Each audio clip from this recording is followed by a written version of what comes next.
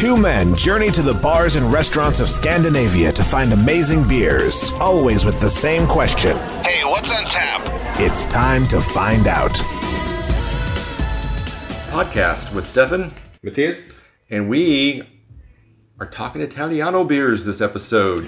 do you know I actually studied Italian for 2 years? I did not know that. So impressed with your Italian. Let's hear some Italian. I can say gelato, which means ice cream. Yes, it does. does. I can say calcio, which means football. All right. And I can ask you how you are. Let's hear it. Ciao. Come stai? Ciao. Ciao, come Yeah. stai? Bitch. Yep. That's how I was greeted so many times. Come on, I could imagine. Bitch. I could imagine.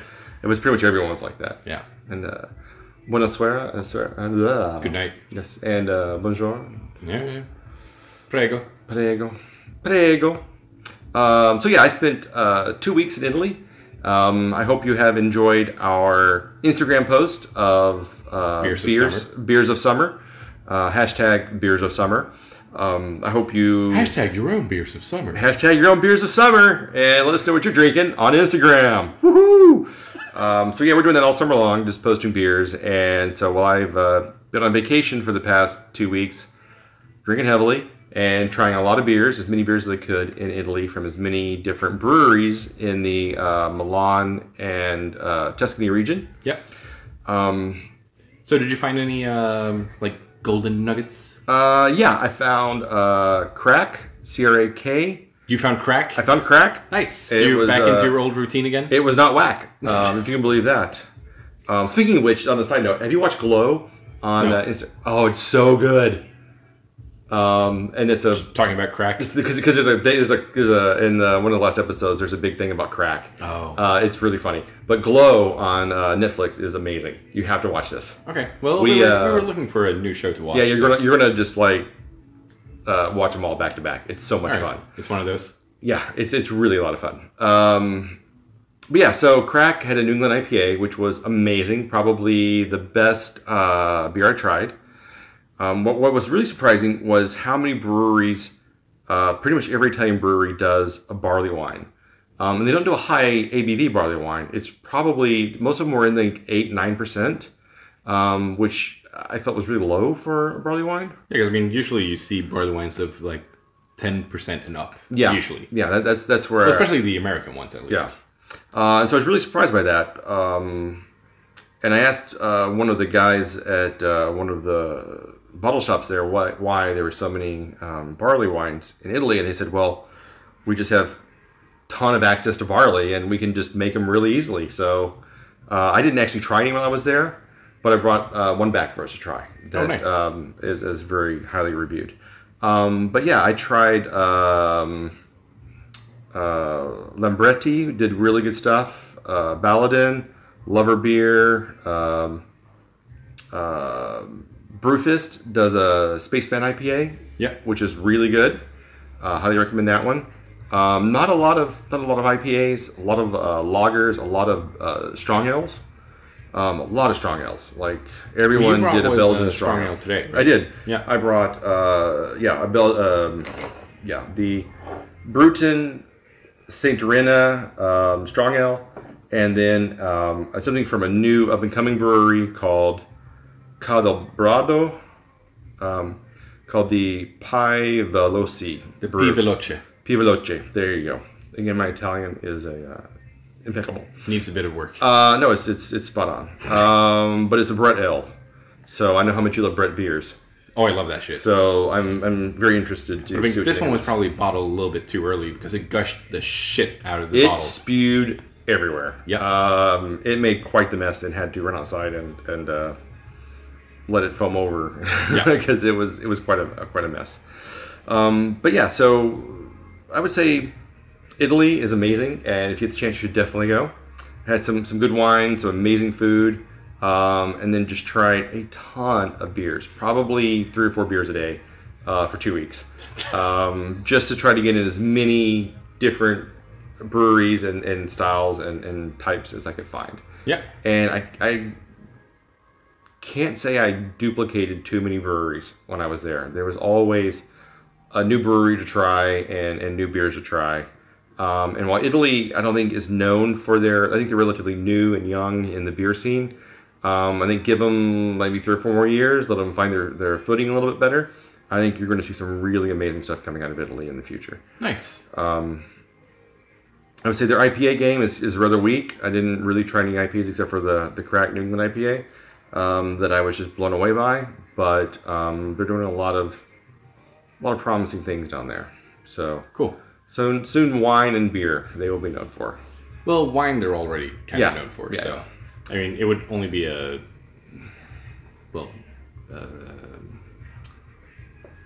I completely lost words there, but it's only a matter of time. Yes. Until they would be known for beer as well. Well, like in Milan, I think there were at least 5 breweries based in Milan, 3 to 5 breweries. Florence had 2 or 3. Bruton, which is one of the ones we're going to be trying tonight, was right outside of Lucca, where I spent a week. And then just in the countryside, they were just scattered around with breweries. So there was a lot of different places brewing stuff and trying to find their footing. Nice. All right. So what's up first? So first up is the Calabrado Pia Veloce. Pia Veloce? Pia Veloce. Pia Veloce. Brew. A rather nice. There's a man and a sloth running through what looks to be hair. There's a man and a sloth. A sloth. That's a kind of amazing label. That is a weird, amazing label. The other beer. It's kind of funny as well because Brett kind of works kind of slow. So. I probably should not have opened this one so early, but whatever. So 7.4%. It's a 37.5 centiliter bottle. Doesn't have anything to do with anything, but I just thought I would say that anyway. Oh, you just wanted to say Just felt like saying that. And they are out of Pianoro, Italia. Which means Italy. Yep, that's how it translates. There you go. Thank you. So just go ahead and read that label and translate it for me real quick. Just on the fly.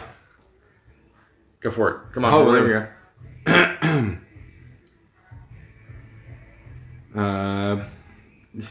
Okay, well, it's going to be butchered Italian. But yeah, that's fine. Brett Ale maturata in grandi botti di rovere. You're going to get it translated on the fly as well. I don't care if you read it. Yeah, you had to translate it on the fly.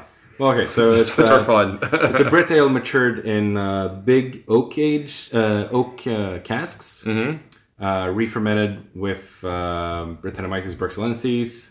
It utilizes the something else. Oh, they actually use Brett in the primary fermentation, and they actually add fresh grapes to it as well. It's, well, from my shitty Italian knowledge here, at least. So it reminisces of tropical fruit notes. All right.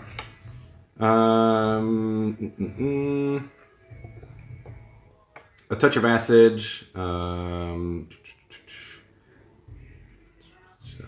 It uses American hops to get a aromatic bouquet. All right. I think you killed it, man. That's great. Yeah, excellent. All right. Okay. And so this has a really nice apricot-y color to it.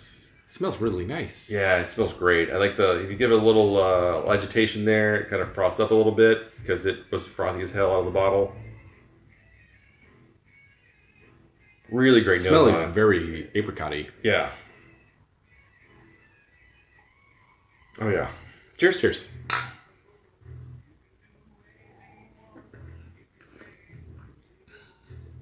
Man, I really like that. And this is the one, like I said, the mouthfeel. I mean, you can really feel the effervescent nature of the bubbles, and really adds to the bouquet of the apricots that you're getting out of this. It's super dry. Yeah. Yeah. It is very, very dried, clean finish, I think.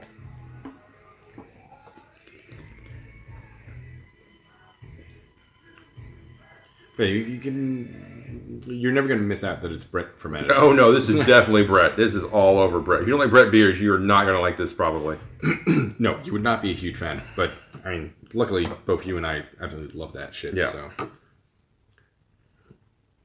No, it's kind of fun to try a new and up and coming Italian brewery.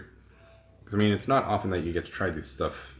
No, we don't get these Italian guys beers here. No, we don't. Which is funny because BrewDog in Malmo has a Tokamalto tap takeover right now, or at least they've got like 6 of their beers on tap. But I mean, I think Tokamatsu and Lover Beer are stuff that you can usually Brewfist you can find around here. Brewfist you can find. Yeah. Brewfist is one who did the collaboration with Prairie, right? The spaghetti western. Yeah, you can find on the shelves in Systembolaget, and you can find Baladin quite often. Baladin is also one of the ones you can find. Yeah, but I mean, it's usually those 4, and then that's it. I think this is really, really nice. Mm-hmm. These guys are. I only found this particular brewery in one bottle shop. And they had 6 of their beers available, and I bought 2 different ones. Yeah. And the other one was I can't remember what it was, but one had white wine in it, and the other one had red wine in it. And I got the one with the white wine. Oh, nice. So I'm really looking forward to trying that soon. Oh, you still have that? Yeah, I did know. Oh, nice. I was saving it to bring back. So awesome. Yeah, I was really, really excited about this brewery. The white wine one is the one that you told me about when you were there, right? Yeah. Yeah. Man, I really like this one. So is the white wine one based on this, but just with added white wine, or? I'll be honest with you. It's been a week and a half, and I don't really remember. All right. Maybe 2 weeks at this point, so I'll have to look at the bottle again. Sure.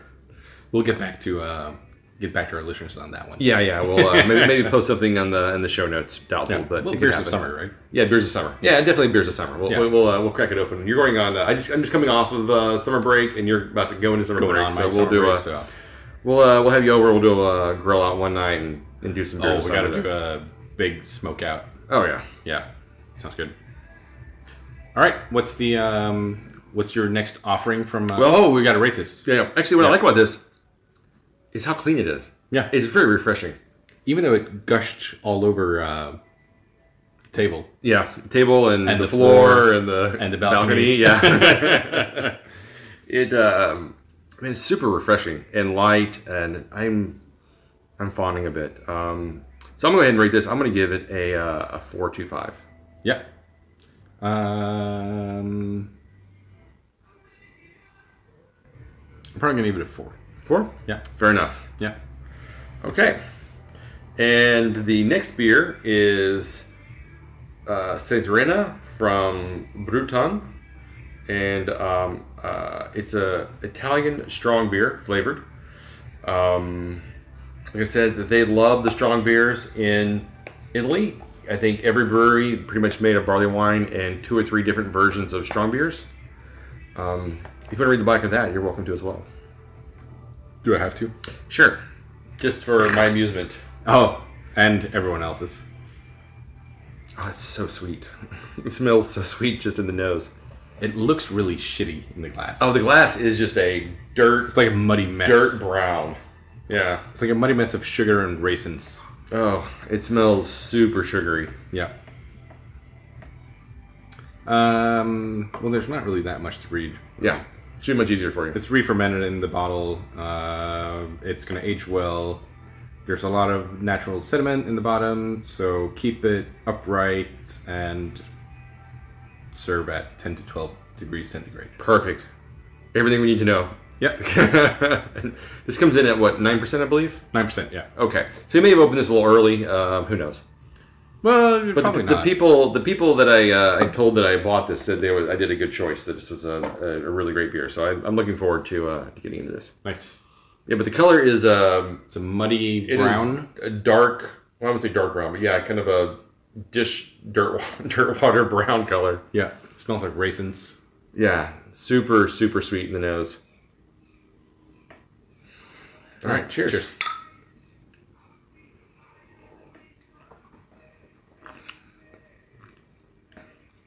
But really smooth. Yeah, surprisingly smooth. Wow. I mean, I don't... But there is a lot of raisin in it. There is a lot of raisin in it. I thought it was just going to be so ungodly sweet. But it's not. It is not at all. No. It is... It's actually quite tasty. It looks like shit. Yeah, it's got a horrible color to it. It's like, it's not appetizing at all. This is not one you want to hold the light and really reflect on the beauty of the color. And there's absolutely no carbonation in this hardly at all. I mean, there's no head retention at all. No. You can really have to agitate to get any kind of it dissipates really fast. And then it just falls apart. Yeah. But it tastes really nice, actually.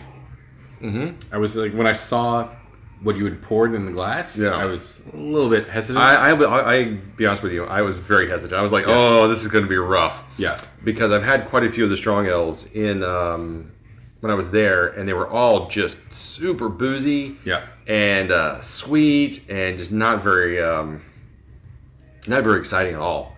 But this doesn't This is not feel boozy at all. 9% in any way. No, it's not boozy at all. Nope. And it's just smooth and pleasant. It's caramelly, but not cloyingly so. No, exactly. Because, I mean, that's one of the things that I kind of don't enjoy about the,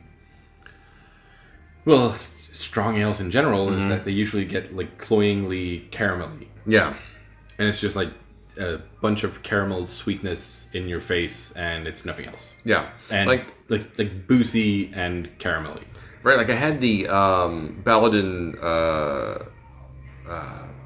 super bitter, which was like just caramelly sweet. It wasn't bitter in any way whatsoever. It was just caramel sweetness. It was caramel sweetness, and it was good, but I had a hard time finishing that bottle. And it wasn't like a big bottle. It was just a standard 33 centiliters, and it was the first half was really good, but the second half was a bit of a struggle. You usually don't have a hard time finishing the little ones. I don't. Ha ha ha, you're so funny. Your jokes just crack me up.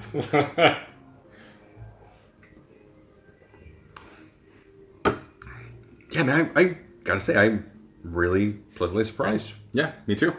I'm looking forward to I think you did two good choices in the barley wine, I as well, and look forward to trying more from Bruton. Yeah. Well, do you have any more that you brought over? I have the limes, which we can nice, we can try the show right now if you want, or we can save it for afterwards. It's the saison that I mentioned in with the lime. Yeah, actually there's no lime in it. No. No idea why it's called limes. Maybe it's limes. Maybe that's an Italian word for something else. No, everyone said it was called limes. Hey, you never know. It could be a thing, but no, it was actually they pronounced it limes. All right. Maybe they just Americanized it for you. No, I'm pretty sure that they all called it limes. All right.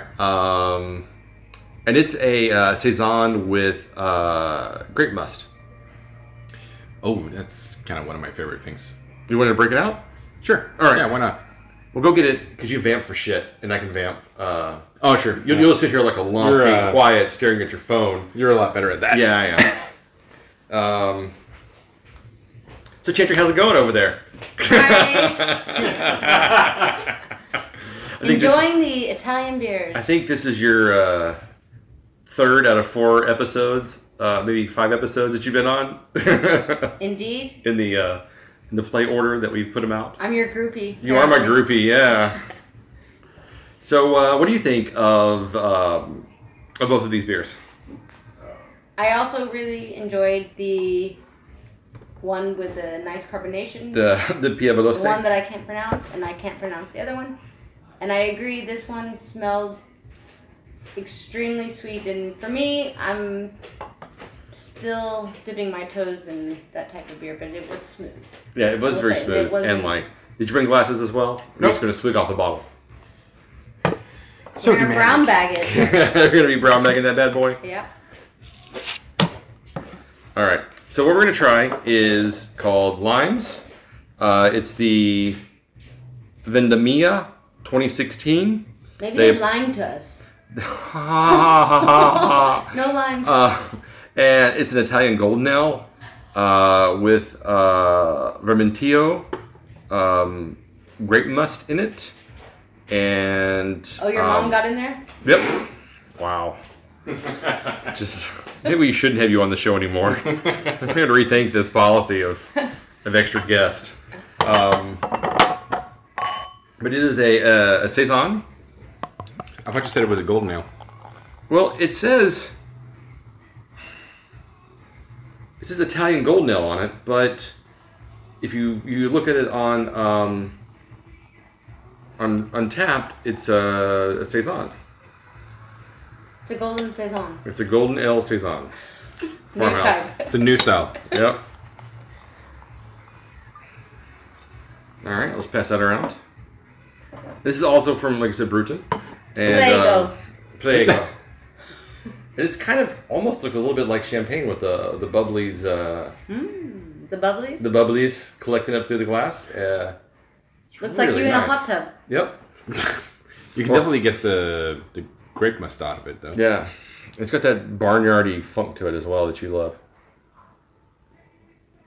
And this is the interesting one because when you can tell that Italian breweries don't do a lot of saisons and farmhouse ales because the people that like saisons and farmhouse really like this, and the people that that don't like the saison and farmhouse do not like it. Yeah. I think this is really nice. This would be a good substitution actually for like sparkling sort wine. of sparkling Yeah. wine. Yeah, on it's a summer got. day. Yeah, like I said, you can see the bubbles kind of coming off the sides of the glass, and Yeah. it may be even better in a champagne flute almost. It might be, yeah. But yeah, this is really nice. I quite enjoyed it before, and apparently they do one of these every year, a new variety of it. Or I think the one thing that is kind of annoying is that what is it, like 8.5%? Mm-hmm. It really doesn't need to be that high. No. This could be much lighter. If this was like a 4.5, it would be a lot better summer beer. Yeah. I did have an Imperial Saison while I was there. A super saison? Yep. Yep. I didn't think I'd ever This had is one basically before. a super saison. Yeah. I didn't realize what the ABV on this was Yeah. at the time, but this is quite high. Yeah. I mean, that would be the only thing that I would knock it on because, I mean, it tastes really good. And you get the grape must and you get like the classic saison flavors out of it. But, I mean, 8.5 for a saison, It's way just high. way too high. Yeah. It needs to be. I mean, it doesn't taste boozy No. at all. I think it has a really great flavor to it, and you could easily pound this without realizing it was. Yeah. 8.5%. I mean, that's where the problem kicks in, right? So, Mm-hmm. yeah, it's kind of a shame. Yeah. But, I mean, it tastes good, so. Yeah. I'm glad you like it. I thought it was really good. I ended up getting 2 bottles by accident, and it just turned out to be a happy accident. Oh, definitely. Yeah. Because I went to the brewery because I was reading the reviews on it, and they were like, "Oh, they serve, they have food, and you can buy the beers and stuff." Like, oh, well, great. We're gonna swing by for lunch. They open at like 12, which is kind of the standard lunchtime in Italy. And the woman that had to ring the buzzer for them to buzz me in, and then it was like, well, they probably haven't served food here in quite a while, so I don't know. I don't know when these reviews are written. But I was able to order a few bottles, or just get a few bottles there. And the woman was like, "You want 2 bottles?" I'm like, "Sure, whatever. I don't want to." Her English was like, she didn't speak it, so I just went with the flow. Due bottiglie. Yeah. So it turned out to be a happy accident. Okay. Nice. So what would you give this? We're gonna rate all of them? Oh yeah, sure. We'll rate all. So first of all, the Pia Veloce. Oh, we rated that one. Or did we? 4.25 and a 4. Okay. But we had the strong ale, Mm-hmm. or the raisin ale, or what you want to call it. I mean, appearance-wise, it's just a murky mess. Yeah, it is. But taste-wise, it actually tastes really good. Yeah. So I mean, we got to rate the overall experience, right? Right. So I'm gonna give it like a 3.5. All right. I'm going to go a little bit higher with 3.75. Mm-hmm. But it's only because I think the flavor and the delivery is so good. It just brings it up. It just brings up a little bit. It overcomes the. I gotta say, as it warms up, it becomes a little bit cloying. A little more sweet to it? Yeah. It's like a little bit harder to finish off. Oh, yeah. No, you got to drink it cold. Yeah. Cold on a hot day. Yeah. It'll be perfect. Yeah, no, I can see where. Now it's like becoming one of those that you're gonna struggle with. Yeah, definitely. And then the limes, or the limes, as you want to call it. I mean, as I said, like the only thing that's gonna knock it down is the ABV that's really high. So I mean, I'm gonna put that at like a 3.75. Yeah, I think that's what I gave it as well. I totally agree with you on that one. All right. All right. Cool. So what we've learned. where can you find us? Well, wait. So what we've learned is that Italy showing a lot of promise, doing some good stuff. 2 years from now, it's probably going to be a booming beer industry. I hope to see Bruton putting more stuff out. Yeah. Coming out, expanding their sphere of influence into their areas outside of Italy. And the other brewery, what was it called again? Calabrado. I hope to see more of them on the shelves. Yep. Maybe McKellar or Kiosk or somebody will discover them and start bringing them in because they are doing some interesting things. At least that's one beer is very interesting. I look forward to trying the other one. Yep. So you can find us online. Yep. And where's that? What's on tap podcast.com, Facebook, Instagram, Stitcher, and what was the other one? iTunes. No, not that one. The new one. Yeah, that's what I don't remember. Podchaser. Okay. What? Oh, Enchanter. Yeah. Thank you. Just telling you guys doing a good job. Oh, well, I appreciate your enthusiasm. Thanks a lot. Thank you. All right. Well, I guess keep drinking. Cheers. Cheers.